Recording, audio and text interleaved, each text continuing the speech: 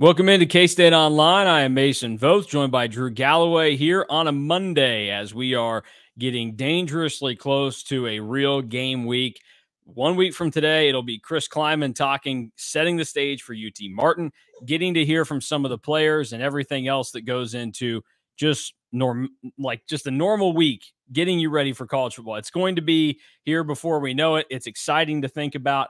And I look forward to when that happens. Something else that I'm looking forward to is the 2025 Aer Lingus College Football Classic, Drew, because before we talk about what's going on with Matt Wells, there's no better way to kick off the 2025 college football season than cheering on K-State and the Aer Lingus College Football Classic in Dublin, Ireland.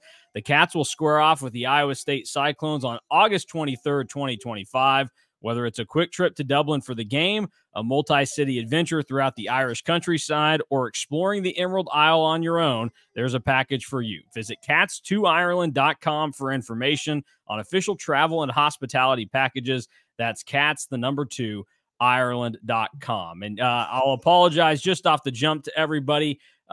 Sometimes you hear a rogue 1-year-old child in the background making unruly noise that is not fit for a K-State football podcast. Today, I'm going to cut her some slack. 1 year checkup, so 5 shots. The legs are sore from just getting poked repeatedly.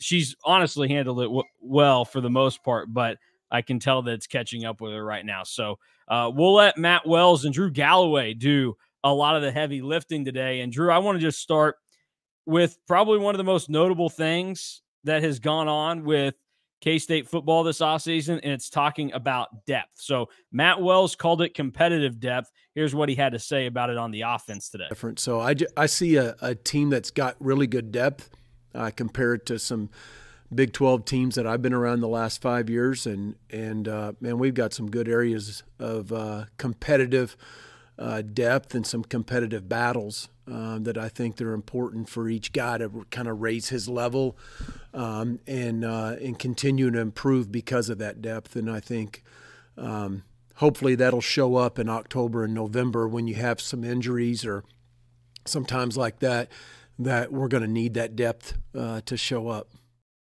So that's Matt Wells just kind of giving his thoughts on depth and how everything else is going on.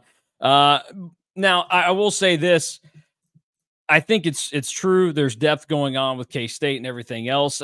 More than anything, the point of showing that is the continued confidence that this staff seems to have in the talent pool that they have available to them. And I think right there, that's kind of where we see that come through. And it's true also that later in the year, like that will pay dividends to have. But it kind of came up in some other points. Do you think the competitive depth on offense is because you have so many good options, or is it because you have so many guys that are just of a similar talent level and not necessarily the talent level that you need at, a Big 12 champion caliber level, which is what K-State is looking for? I think that it can be a little bit of both.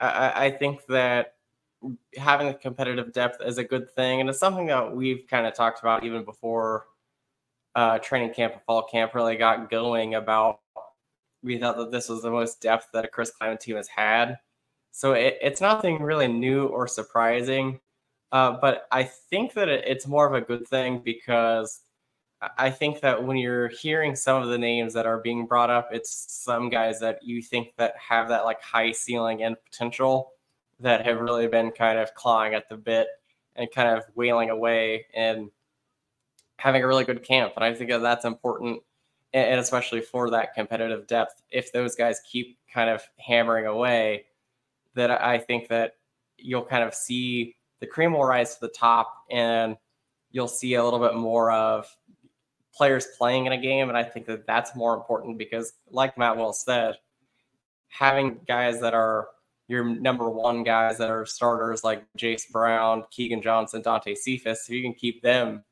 a receiver healthier throughout the year, because you've been playing guys like Trey Spivey and Sterling Lockett and Jaden Jackson like 15 to 20 snaps a game, if that means that the top three will be even healthier and fresher in October, November, December, potentially January, I think that that is probably the most ideal outcome.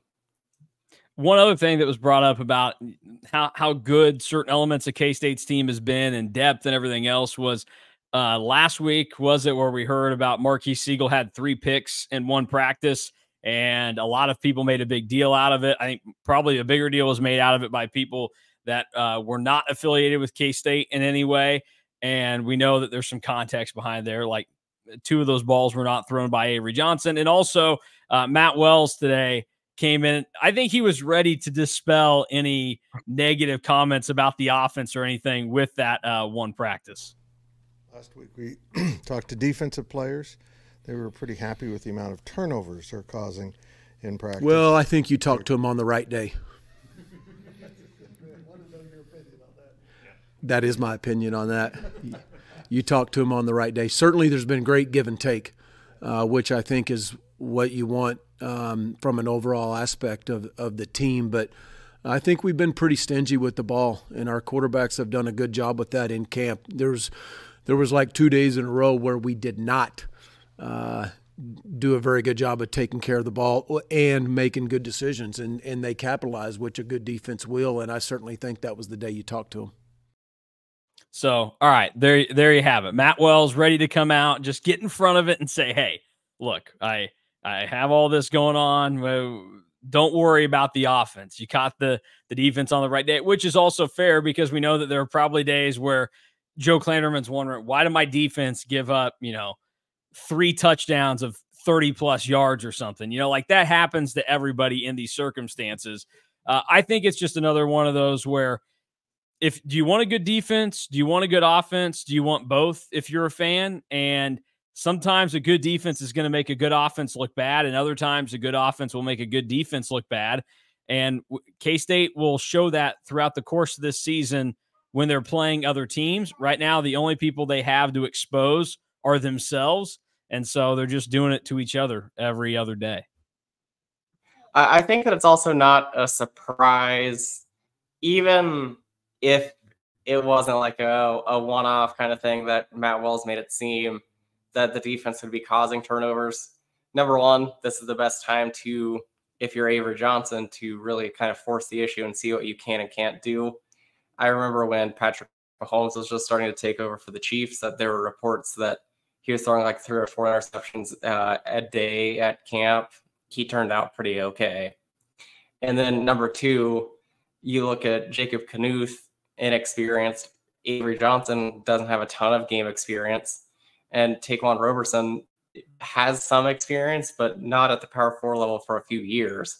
So I think that it'd be more surprising if the defense wasn't really kind of causing issues for the K-State offense on some days, because you look at the defense and how much that defense and the secondary specifically returns and what the offense returns. So I kind of brushed it off as no big deal to begin with and didn't think that it was like a crazy quote by Marquise Siegel last week either. Yeah, it happens. It's going to happen. And also stuff like this will happen when you're 19 days in to practice this year and you're still 12 days away from a game. Like everybody's adjusting. And also in those settings, yes, while you're trying to do things the way you're supposed to, you're also going to try and push it a little bit more to do some things that you wouldn't do in a game. Like there's a very real possibility that Marquise Siegel making certain plays on the ball are things that he would not do in an actual game, because yes, while he does come down with it there, he may know, okay, this is a high risk, high reward thing where I could get burnt if I try to make this play in a regular game. Same for these quarterbacks trying to make some of these throws. Where are you going to do it, against BYU to start conference play this year? Are you going to do it at Iowa State to end the season to make that throw? Probably not if it's, a one possession game. You're going to be a little bit more careful. But might you do it when you're playing Cincinnati, that final home game of the year, and you're up 28 points in the fourth quarter? Yeah, you might take that risk there. You might try and show off a little bit. Like the behind-the-back pass that Patrick Mahomes made on Saturday, we weren't going to ever see that for the first time in a regular season game. It was going to happen in a preseason game. And I don't know that we'll ever see that in a regular season game. Would not surprise me if it did happen. Like he'd be the guy that I would trust to pull it off. But that might be one of those where you say, yeah, we can do it in this setting, not in the next one. So there is reason to just have a little bit of pause, and people should probably be prepared for slight growing pains early on in the season for the offense. But I don't think it's going to take them very long to get this thing going, because they have too much talent there. And Connor Riley and Matt Wells have both sounded not too terribly concerned about what's going on. Like, Matt Wells did not come across as the same way that KU's offensive coordinator did when talking about their offensive line last week, where that man was wearing it that he must have not thought that the offensive line was playing very well. And same type of deal. You could have been catching him on a bad day. That felt a little more like a bad day. I don't think Matt Wells wakes up in the morning and goes, I don't know what I'm going to do with Avery Johnson at quarterback, or with DJ Giddens and Dylan Edwards at running back. And I think they'll see some growing pains, but I think the growing pains might be masked by big plays and chunk plays, which was what K-State was really lacking last year. So I would take the growing pains if that means that you're going to get like a 60, 65-yard touchdown. All right, let's talk Avery Johnson. This is what Matt Wells had to say about his quarterback. Yeah, continues to improve. He's got a hunger and a desire to improve. I think just challenging him every day is important to him and his growth. He is electric with the ball in his hands. I mean, he is uber talented out in space. He's throwing the ball well. So I think, for Avery, it's been important to get a multitude of looks. And we certainly get that from our defense daily, from pressure to drop 8, and all the things that he needs to see. And so I think that's challenging him. And then certainly there's going to be the season challenge that goes from game to game, and week to week from different structures. There's going to be a soreness factor. There's going to be just the grind of the season that he's going to get to go through, as the starter for the first time. So, but I'm proud of him, and I'm excited to coach him, and he'll have a really good year. Matt Wells has had plenty of success in the past with different quarterbacks. He spent time helping on the Oklahoma staff with Dylan Gabriel, who played really well for Oklahoma, and was definitely not part of the problem down there that Brent Venables has had going on. And then obviously Jordan Love is his greatest success story. What do you make of the Matt Wells and Avery Johnson relationship? I know that a lot of people are curious, like, Colin Klein's gone and everything, but some people seem to have the vibe that Wells and Avery together is a better combo than Avery and Colin Klein. Where do you stand on that? Yeah, I don't think that it's necessarily crazy to think that Matt Wells will help Avery Johnson grow more than Colin Klein did, just based on track record. And as much as we all loved Colin Klein, he wasn't the prettiest passer of all time. It got the job done, but I think that from a mechanical standpoint, you probably want somebody like Matt Wells' background.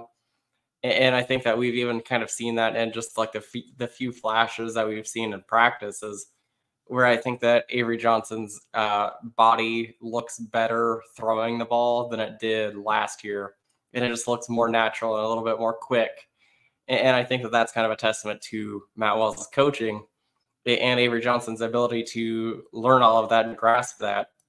I think the one thing that really kind of stood out to me, and I kind of talked about it in the last portion about talking about the turnovers and everything, the most important thing for Avery Johnson right now is that he's seeing K-State's defense, and especially the secondary, every day. Because I think that secondary could be near the top of the Big 12 and the top 20 in the country, and it wouldn't surprise me. So if he sees all of those different looks and everything that Joe Klanderman's defense is throwing at him, I think that you'll kind of see a more relaxed Avery. And I think that we're kind of in the portion of camp right now where nobody really says it outright, but you kind of get the feeling that everybody's kind of sick of just playing each other. And you kind of got to see that with some of what Matt Wells said about the defense, and how the defense is just giving them a lot of looks, and the offense is also giving the defense a lot of looks, which is causing some problems for the defense, which I think that that's all a good thing, because I think that the ceiling of this team is super high. So if they can show those multiple looks and get the installs all done, and now it's like, okay, let's line up. And it sounds like they're getting ready to start to ramp up for UT Martin, which I think everybody's excited about. Yeah, that's probably looking forward to just getting into that regular flow of everything. One other thing that Matt Wells said that I liked to hear when discussing Avery Johnson was kind of talking about leadership at that position, and it wasn't just the hey, you got to be the rah-rah guy. You got to have the verbal and the social side of the leadership and keeping everybody positive. Matt Wells was just very head on and saying, like, you kind of have to be good to be a good leader too. And that's what I really like to hear. The biggest thing for him is focusing on his improvement. I think there's a lot of facets of leadership. Production is certainly up there really, really high. You can't lead unless you produce in a lot of ways. Now, you can lead in different ways, but when you're the starting quarterback, you need to produce. And then it's the verbal leadership, your work ethic, along with that production, and I think that he knows that. But, yeah, he's absolutely got that factor. So it's nice to hear when nobody really sugarcoats something or just kind of dances around like the main point of everything. And it is like, you can be a great guy, you can be a good leader in certain ways, but you kind of have to back it up then. And that's the strongest form of leadership. And Matt Wells subscribes to it. And I just think every time that we've gotten to hear from Matt Wells since he's been hired, it's been good things to say. It's been positive. And I did start to think today, is the way that Matt Wells handles himself and talks about things, like, is he just kind of meant to be in this role as like a really good coordinator or position coach? And maybe that, like, he was talking today and I like everything that I heard from him, but there are times where I could go, if I was Texas Tech and I was a Tech fan and we were, 4-6, I could see where I could maybe get a little agitated with the way that he does them. Now, again, demeanor would be different. This is like preseason stuff versus, thick of it with Texas Tech. But, like, is this what he's meant to be? Because I think he's really good at this. Yeah, he is very, very good. And you could tell that he was a former head coach with how he kind of spoke with the media.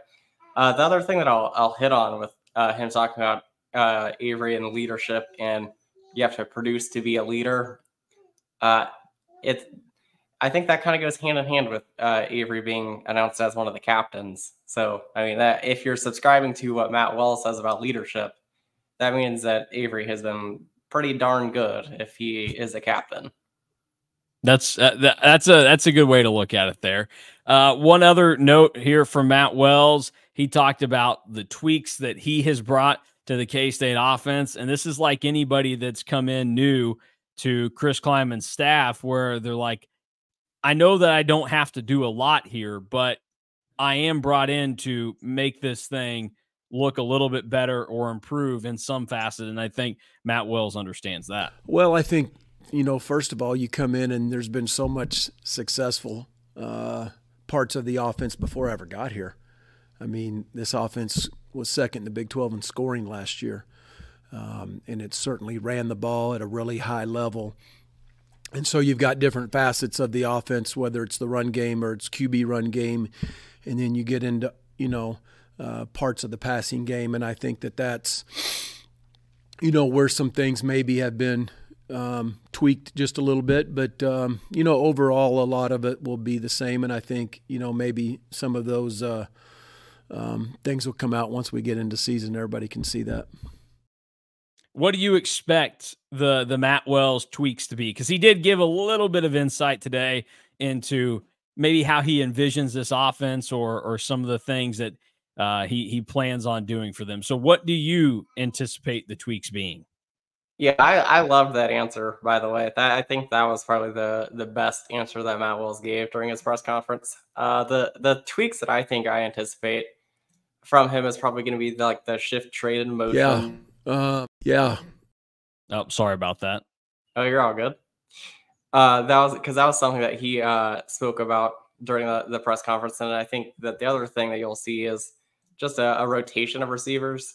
We didn't see that at K-State under Colin Klein. And I think that we're kind of getting to the point where if 6 or 7 receivers don't play in a game, I'd be a little bit surprised, just to kind of keep that rotation, keep guys fresh. But I think that was his best answer in how he wants to tweak the offense, because he knows what he is at K-State to do, and it's to kind of fix the passing game, because even in 2022, it wasn't perfect. So if he can kind of take that up a next level, and he knows I think that he thinks that the offense will really, really take off. Yeah, I mean, we'll talk a little bit more about the receivers today, because the receivers were brought up. You mentioned it in rapid recap, and I think this is something that people will be interested in hearing, because it does kind of feel like every time we get something on the receivers, there's just a different grouping of guys that get brought up. So what did you hear him say about the receivers today? Yeah, so it sounds like the 6 guys that are really in contention to play a lot are Keegan Johnson, Jace Brown, Dante Cephas, Jaden Jackson, Sterling Lockett, Trey Spivey. I don't think that any of those names are necessarily surprising, but I think the thing that is more refreshing, I think, and nice to hear is how fast all of those guys are playing, and they're playing with a lot of confidence and really developing that way. But also the refreshing thing is to hear that they want to get all 6 of those guys on the field. Like, there were times last year that K-State would only play 4, maybe 5 receivers a game on a good day for the receiver rotation. But if you can go 6 deep and all 6 of those guys can kind of do different things, I think that is really important. Yeah, I would agree with that. And I think we are seeing from K-State just kind of a strong approach this year to understanding what some of the shortcomings were last year and how to kind of address them. And I mean, this team feels like the options that you're going to have at receiver are going to be a little bit more trustworthy in certain moments where, like, you feel like, okay, this guy doesn't have it. We can make a change here. Where that, last year I thought at one point maybe K-State was going in the direction of having good depth at wide receiver, but at the end they just had, for whatever reason, were too reliable on really just Ben Sinnott and Phillip Brooks. And so and then eventually, Jace Brown came on, and that was really big for that development. But you want to be able to circle guys and get them in and get them out. And you also need that if you're going to play faster, like at times it sounds like Matt Wells expects this offense to do. So it's good to hear all that. And I know that people are excited to hear Sterling Lockett and Trey Spivey get positive mentions in there with, some of the more veteran and experienced players, because I think those are 2 fan favorites where K-State fans go to bed at night, and after they dream about Avery Johnson being awesome, they're like, well, I'd love to see another Lockett play really well. And boy, Trey Spivey seems to have a lot going for him. Like, I think just the wide receiver talk has been good to hear. And again, at the end of the day, it seems like every offseason, K-State wide receivers get this, well, they're doing some things. They're going to be better than, receivers in the past or whatever.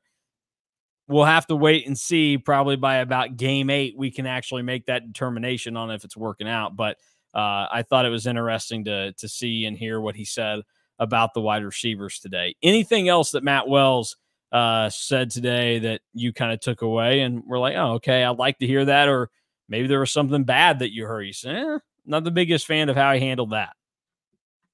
I think that kind of going hand in hand with what he talked about, what he wants to bring the tweaks for, is what he imagines K-State offense to be. And he wants it to be really multiple, with times where they can go 11 personnel. Sometimes they can go multiple tight ends. Sometimes they can go 5 wide. He wants there to be multiple backs on the field at times. He wants them to go fast at times, but also slow at times. I think that was really interesting to hear, especially going fast and slow. He kind of called it like the art of knowing when and when not to play with pace. Because remember, all of Matt Wells' stops, it was the pedal was down the whole way. Utah State, Texas Tech, Oklahoma, all have played with tremendous pace. And Matt Wells is a part of all of that. So to kind of hear about the art form and especially hearing him talk about in 2022 that K-State really gave Oklahoma fits when they decided to go fast and then go slow. So I think that that's kind of really interesting to hear. And as somebody that is, I want K-State to play a little bit faster. It was really interesting to hear kind of like that art form and what he wants the offense to look like. Yeah, I'm interested to see what that ends up appearing as when we get into the season and get to see K-State do it all for real. But the honeymoon's still going with Matt Wells for a lot of people. I don't think that today made him think anything different, and it seems like maybe one of the more significant hires of Chris Kleiman's time at K-State. I mean, you could say it's a bunch of the guys that he hired back in December of 2018 because most of them are still here. But you look like this feels like one of the more impactful decisions that he's made. And now it's just up to figuring out how it actually looks on the field. But that was what Matt Wells, the co-OC and quarterback coach, had to say today. Now, he did also say that Connor Riley will be in the booth this year when he's calling plays. Matt Wells will be on the field. What did you have any significant takeaway from that being the outcome there, that Connor Riley goes up and Matt Wells is down?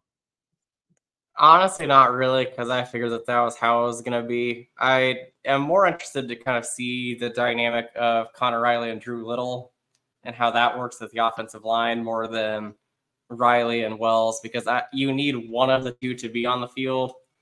And I would much rather have Wells be on the field not calling plays, because I don't like that you would be able to see the whole field. Part of me is very curious about how Joe Klanderman can call the defense while being on the field. But I think that's because I have to be able to see the whole picture to really kind of understand everything. Yeah. Well, I mean, if you've seen Joe Klanderman, that's a guy you want on the field. He walks out there like that's a football coach right there. I guess when you're 6'5", it probably does help that you can probably see the whole field.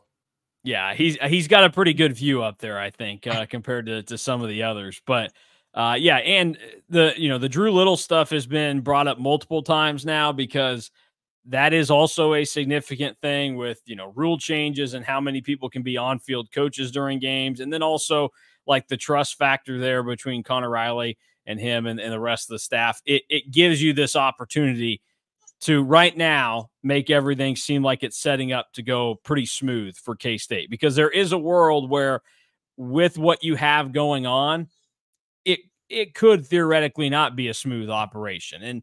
And that's not to say that we don't get into the season and we see K-State have to maybe make some game day adjustments. Who knows? It'll be interesting to kind of follow along with and see. But that was all the stuff from Matt Wells today. And we'll see how it goes heading into the rest of the week. And next week, we're a week away from getting thoughts from Chris Kleiman. Normal game week, ready for UT Martin. We will have plenty of other things going on throughout the rest of the week here. Previewing quarterbacks tomorrow. We'll talk a little bit more about the rest of the team through the week. We'll have a recruiting show as always. We'll round it out with headlines and get everybody set for what will be coming next week, because it'll get busy and it'll be football time for real. So for Drew Galloway, I'm Mason Voth. If you want more on the Cats, go to On3, find KStateOnline.com. We'll get you taken care of over there. Plenty of things to tide you over until we get to August 31st.